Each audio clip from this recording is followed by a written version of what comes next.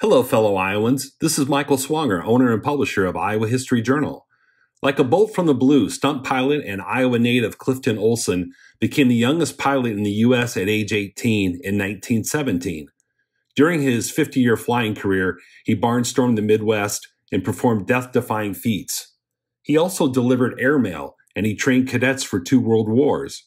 Read about Oleson's fascinating aviation career in the cover story of the May-June issue of Iowa History Journal. Also in this issue, read Emily Stier's story about the Riverboat Twilight, an essential American experience on the Mississippi River from LeClaire to Dubuque. Author Timothy Walch reminds us of the remarkable political journey of Mary Louise Smith, the first female chair of the Republican National Committee. Retired University of Iowa professor David Jepsen scores the story of the 1903 Algona Brownies, the all-black team that was crowned colored champions of the West. Columnist Arvid Huisman recalls memories of summer family reunions, and I devote my column to the 80th anniversary of D-Day and its historical significance. And we also review books by Steve Dunn and Jerry Harrington.